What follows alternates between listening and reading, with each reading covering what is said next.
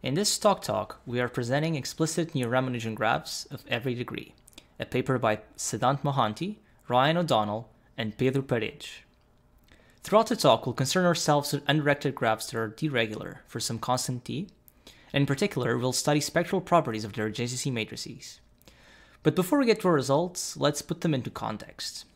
Loosely speaking, expander graphs are sparse graphs in which every small set of vertices has many edges on its boundary. Graphs with this property have been studied since the 70s, and since then multiple applications and connections have been found to various parts of computer science and mathematics. A good way to quantify this notion of expansion is through eigenvalues of the adjacency matrix. Recall we are working with undirected graphs, which means the adjacency matrix is symmetric and its eigenvalues are all real. So we can order these and denote them by lambda 1 through n. For deregular graphs, we also know that the largest eigenvalue, lambda 1, known as a trivial eigenvalue, is equal to d.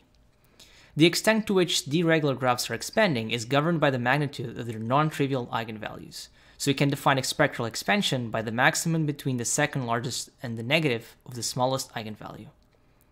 Below we can see how the spectrum looks like using this notation. The well-known Alain-Bopana bound shows that 2 square root t minus 1 is essentially a lower bound of the spectral expansion. We'll shed some light on the seemingly magical value of 2 square root t minus 1 later. We define Ramanujan graphs as graphs that are essentially optimal, meaning that they meet the spectral lower bound. Given this, we can ask the following question: can we find infinite families of Ramanujan graphs of all degrees? That is, a sequence of Ramanujan graphs of a given degree with increasing number of vertices. Our results bring us closer to its answer. Let's look at the different answers given by prior work. If we're satisfied with d minus 1 prime, where d is the degree of the graph we're constructing, then Lobatsky, Phillips, and Sarnak, and independently Margulies, proved that the answer is yes in 88. Later, Morgenstern improved this result to all d such that d minus 1 is a prime power. In a sequence of works, started by Marcus, Spielman, and Srivastava, and culminating the result by Cohen, it was recently shown that the answer is yes for one-sided Ramanujan graphs. This is graphs where we only bound the second largest eigenvalue. Finally, it was first conjectured by Alain, proved by Friedman, and then simplified by Bordanov, that uniformly random deregular graphs are near Ramanujan with high probability.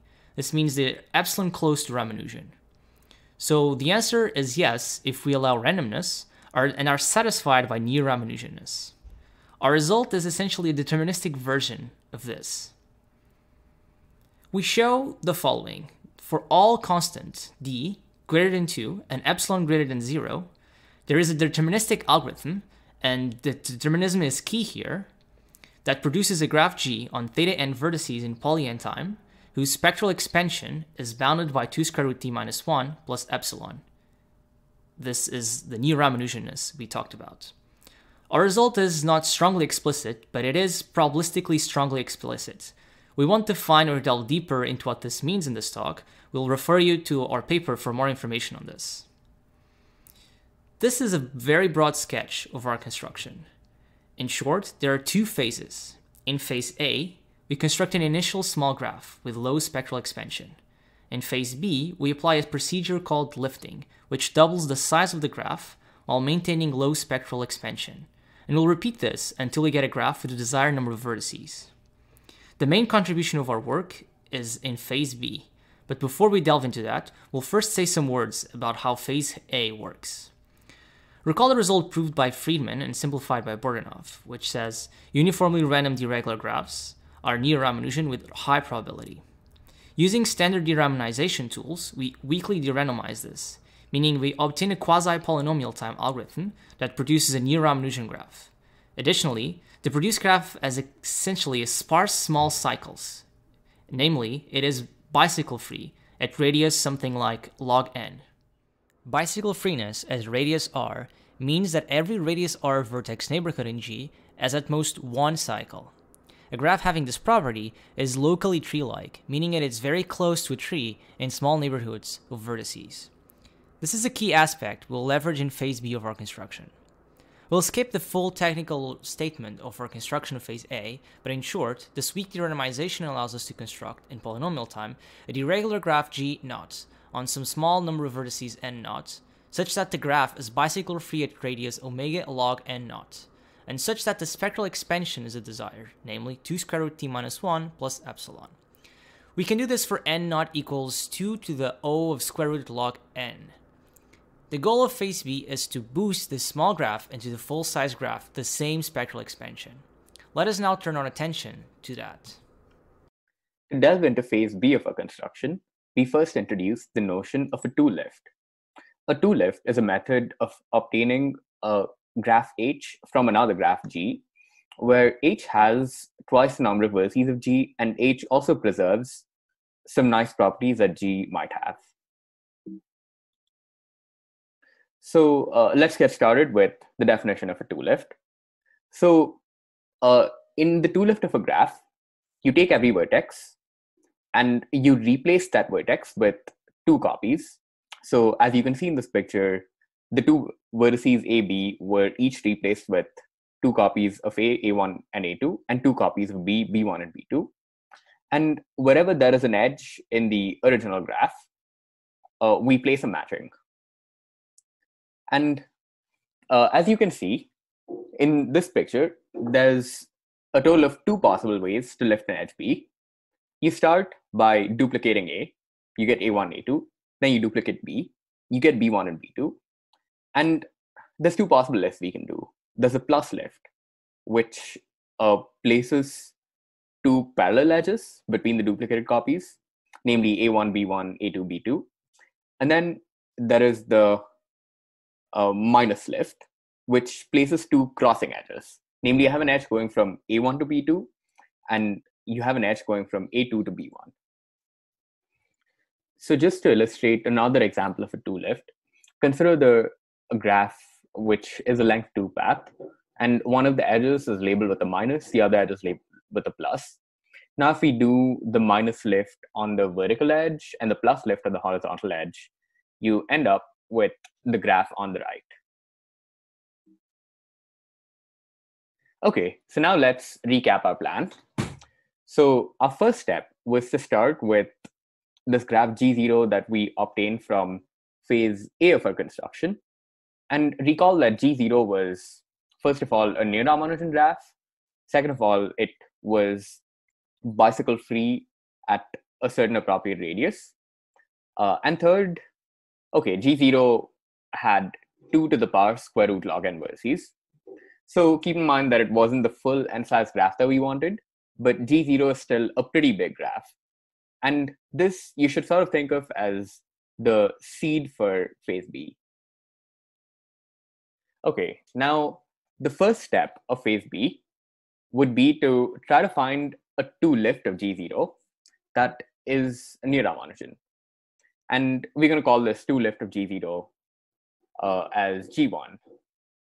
So now once we successfully find a near Ramanujan two-lift of G0, we actually have a graph on 2 times 2 to the root log n vertices. So the natural strategy to get a graph on n vertices is to just keep going.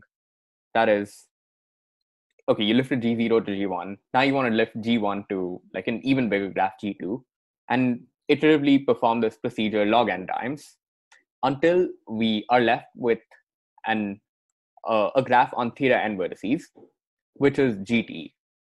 And at every step, we want the lift that we find to actually be Ramanujan.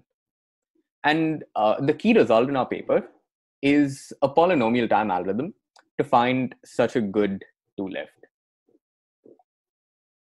Okay, now since we want our two-lifted graph to be near Ramanujan, we mathematically need some way of obtaining a handle on the spectrum of the lifted graph. And fortunately, such a handle does exist.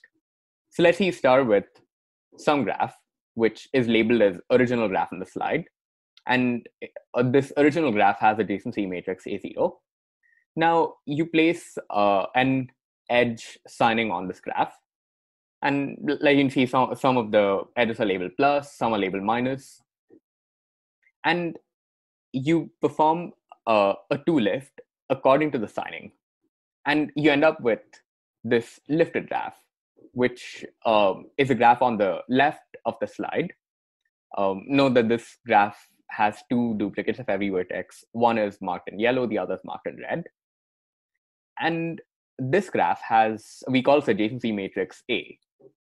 So the nice thing about the spectrum of A is that it decomposes into the spectrum of A0, namely the spectrum of the base graph, and eigenvalues of AS. So in particular, A has a bunch of old eigenvalues which come from the base graph, and it has a bunch of new eigenvalues which come from the sign graph. Thus, our task of finding a good two-lift is equivalent to finding a signing of the graph such that all its eigenvalues are as small as possible. In other words, we want to find a near-Ramanujan signing of the base graph G0. Okay, so now our first attempt is going to be, let's understand what happens if we take our graph G0 and randomly sign all of its edges. And indeed, we're able to show that with high probability, a random signing does give us a matrix with eigenvalues sufficiently bounded, where sufficiently bounded means they're all at most 2 times square root d minus 1 plus little of 1. As long as this graph has a high enough bicycle free radius. So as you can see, the bicycle free radius we need is like this number log n to the 4. But if you recall, the graph that we got from phase A actually has a significantly bigger bicycle free radius. So indeed, if we were to randomly sign the graph that we got from phase A, we would end up with a two-lift that is also a near-Ramanujan graph. Okay, but at the end of the day, we care about getting a deterministic algorithm. So this random signing thing, it's encouragement, but it's not yet clear how one gets a deterministic algorithm out of this. But actually, we are able to show something stronger. In particular, this assumption that GS is a random edge signing can be relaxed. So currently, as stated, this random edge signing is being sampled uniformly from the space of all signings. For every edge, you're independently flipping a coin. If it's head, you're putting a plus. If it's tails, you're putting a minus. But really, you don't need to do that. It suffices for the random signs to be pseudo-random. So I won't discuss specifically what pseudo-random means in this context, but the important thing to note is that this pseudo-random string can actually be produced from a seed of ordered logarithmic and n bits. And because of that, it's actually possible for us to brute force search over the space of all possible pseudo-random strings that our PRG could have given us, and check for each one of them whether the lift produced is Ramanujan or not. And since there's only polynomially many strings to check, and since the theorem on the previous slide holds for pseudo-random strings too, we will certainly find one whose largest absolute eigenvalue and magnitude is bounded by the number that we want to bound it by. So now I would like to go back and say a few things about how we prove this statement about the spectrum of a randomly signed deregular graph that's appropriately bicycle free. Our main technique for doing this is going to be the trace method, which is a pretty common technique in bounding the spectral norm of matrices. So the first observation in hand is that, let's say you take some symmetric matrix A and you raise it to some large power T. Its trace is going to be the sum of the Tth power of its eigenvalues. And if we choose T to be an even number, since eigenvalues are that of a symmetric matrix and are real, actually this trace is now going to be a sum of n positive numbers. That is, each lambda I to the T is going to be positive. Okay, so the sum of n positive numbers is at least the maximum of these positive numbers, which is recorded in the inequality trace of a to the power t is at least lambda 1 to the power t. And actually, the trace of a to the power t is at most if you replaced every summand with the maximum. So the trace of a to the power t is going to be at most n times lambda 1 to the power t. And with these two inequalities in hand, we actually know that if we take this trace quantity and then raise it to the power 1 over t, you actually get a very good approximation of lambda 1 if you choose t to be appropriately large. Namely, this quantity is sandwiched between the maximum eigenvalue and just a small number, which is n to the power 1 over t times the maximum eigenvalue.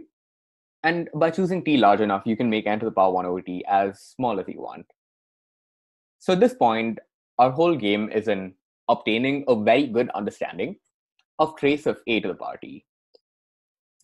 So now let's imagine A is the adjacency matrix of the randomly signed graph. With some combinatorics, you can conclude that the diagonal entries of a to the power t actually contain the total weight of length t closed box from a respective vertex back to itself. So now if you take the trace of this matrix, and this time instead of using the definition of trace being sum of eigenvalues, we use the definition that it's the sum of the diagonal entries. The result you get is that the trace of a to the power t is actually the total weight of all closed walks in this graph. And we have a counting argument which sort of follows the counting argument of Bourdinov's proof of Friedman's theorem. And from that, we are able to obtain desired bounds on the trace. So I actually lied to you a little bit.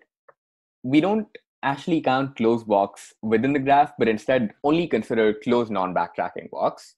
But we're going to ignore that for the sake of today's discussion. The final thing I want to address is where is this number 2 times square root d minus 1 coming from? It may seem like a rather mysterious number, but it seems like, okay, it's a lower bound on what your spectral expansion can be.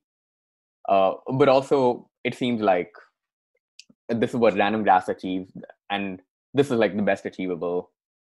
So one question is like, why does it come up? And there is actually a very natural answer. The number 2 square root d minus 1 comes up rather naturally when you're counting closed walks in the deregular infinite tree. So here I've illustrated this particular infinite graph, or like a finite piece of this particular infinite graph, which is you have a root, and then the root has d neighbors, and then as you go out, every vertex has d minus 1 children. And actually, the number of closed walks of length t from x to x is on the order of magnitude this magic number 2 times square d minus 1 whole to the power t. To conclude, let's review our result. We showed that for all constant d greater than 2 and epsilon greater than 0, there is a deterministic algorithm that produces a graph G on theta n vertices in poly n time, whose spectral expansion is bounded by 2 square root t minus 1 plus epsilon. Our construction is based on a two-phase method. The first one produces a small graph by weakly de-randomizing a known result that says the uniformly randomly irregular graphs are near-Ramanujan. The second phase uses two lifts and properties about small cycles to boost the number of vertices to the desired one, while keeping a target spectral expansion. Thanks for listening.